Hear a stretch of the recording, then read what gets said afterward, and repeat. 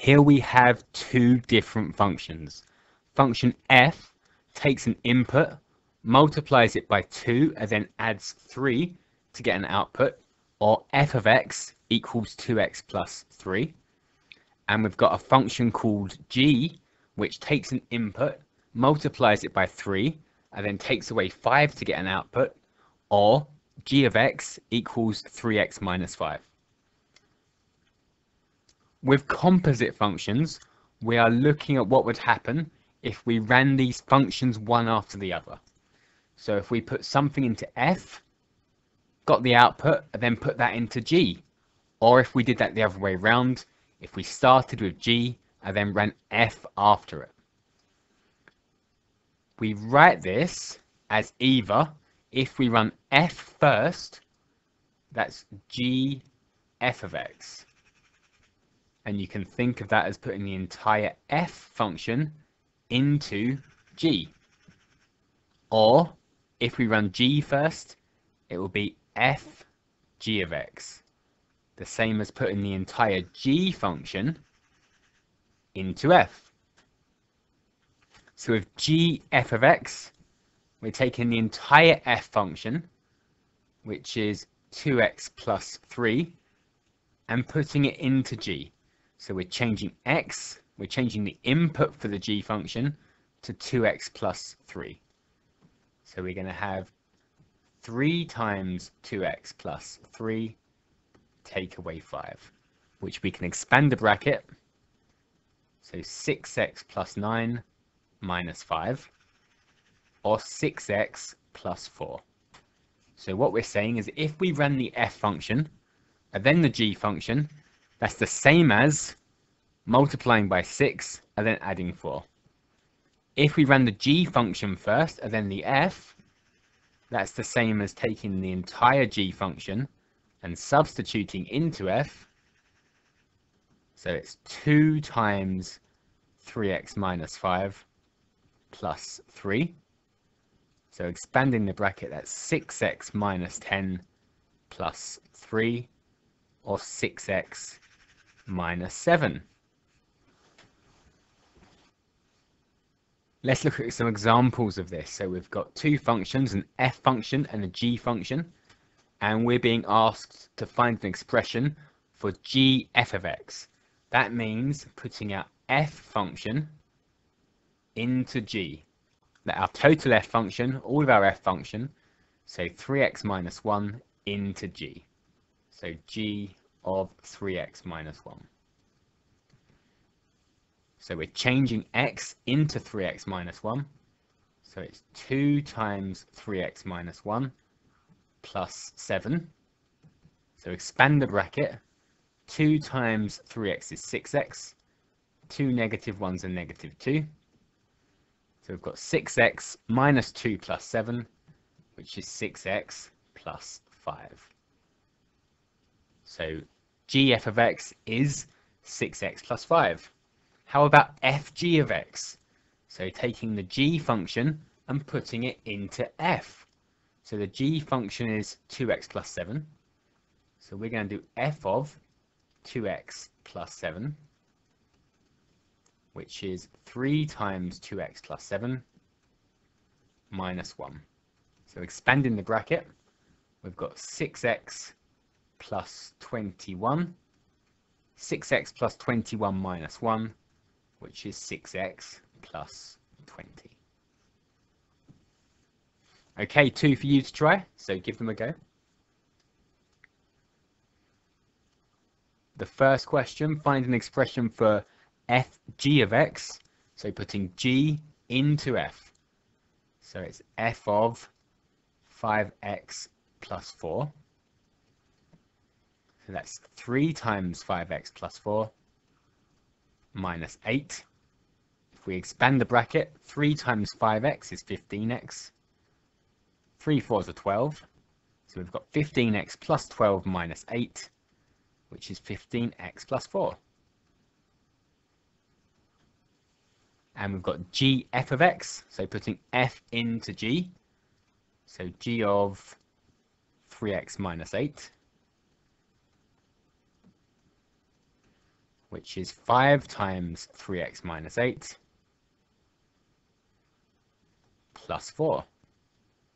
So that's 15x minus 40 plus 4, which is 15x minus 36.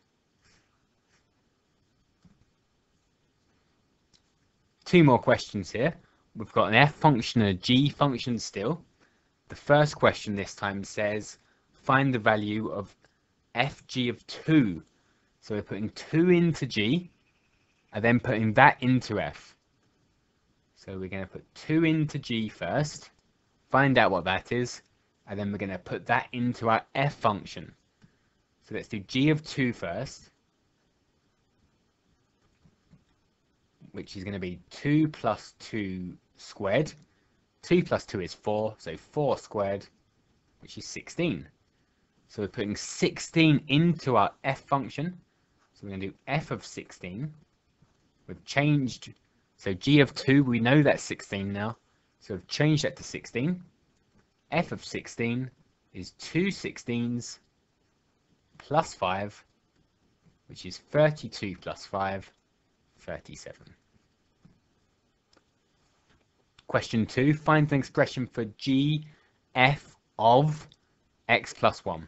So we're going to put x plus 1 into f, and then put the answer to that into g. So let's work out f of x plus 1, which is going to be 2 times x plus 1 plus 5. Expanding the bracket, so we've got 2x plus 2. 2x plus 2 plus 5 is 2x plus 7. So f of x plus 1 is 2x plus 7. We're going to put that into g. So we're doing g of 2x plus 7. And g is x plus 2 all squared. So we're going to have 2x plus 7 plus 2 squared, which is 2x plus 9 squared. Squared means multiplied by itself. So we've got 2x plus 9 times 2x plus 9. So we've got to expand the double brackets. I suppose we could leave it as 2x plus 9 squared. We could leave that as our answer. That's a perfectly good answer. I will carry on, just for fun. So 2x times 2x is 4x squared. 2x times 9 is 18x. 9 times 2x is 18x. 9 9s are 81. So we've got 4x squared plus 36x plus 81. As I said, we could have left their answer as 2x plus 9 squared. That is a perfectly good simplified answer. But if you were to carry on, that is what you'd get. Okay, 2 for you to try, so give them a go. Question 1, we've got find the value of g f of negative 5. So let's put negative 5 into f. So we'll do f of negative 5 first. So that's 3 lots of negative 5 plus 10. Negative 15 plus 10 is negative 5. So we're putting negative 5 into g, which is going to give us negative 5 squared plus 2. Negative 5 squared is 25. 25 plus 2 is 27. And question 2, find an expression for fg of x. So we're putting g into f. So it's going to be the same as f of x squared plus 2. So 3 times x squared plus 2 plus 10, which is 3x squared plus 6 plus 10, which is 3x squared plus 16. And to finish up, we've got 2 more questions, so pause the video and give them a go. question 1, we've got our f function. F of x is 3x minus 1. Our g function, g of x, is 5x minus 4. We want the value of g f of negative 2. So let's put negative 2 into f. So f of negative 2 is 3 lots of negative 2 minus 1. Negative 6 minus 1 is negative 7. So we're putting negative 7 into g. So g of negative 7 is 5 negative 7s, which is negative 35, minus 4, negative 39. And question 2, write an expression for fg of 2x. So we're putting 2x into g, and then that answer into f. So g of 2x is 5 times 2x minus 4, which is 10x minus 4. Now we're going to put that into f. So we're doing f of 10x minus 4, which is 3 lots of 10x minus 4, minus 1, so 30x minus 12 minus 1, which is 30x minus 13. Question 2. First question, find the value of gf of negative 3. So negative 3 into f. F of negative 3 is 3 lots of negative 3 minus 1. Negative 9 minus 1 is negative 10. And then we're putting that into g. So g of negative 10, which is going to be negative 10 squared minus 4. So 100 minus 4, which is 96. And the second question, we're putting x plus 1 into g, and then that answer into f. So we're putting x plus 1 into g, so g of x plus 1 is going to be x plus 1 squared minus 4.